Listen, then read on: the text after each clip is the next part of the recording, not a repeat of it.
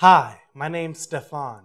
I'm a math professional, and today I'm going to be speaking on the meaning of independent and dependent in mathematics.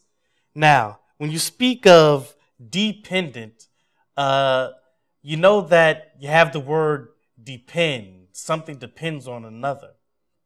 Right now, I'm going to use the example of a sales clerk in a clothing store. Now, we know that sales clerks, they work on commission. Usually, it's 10%. Now, it's 10% of what? The sale cost of what they sell. So if you ask someone, how much does a sales clerk make? Well, that's dependent on what the sale price is.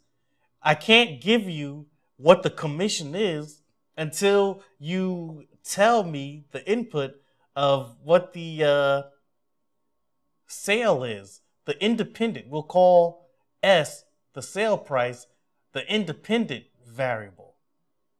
So if Joshua sold a sweater for $100,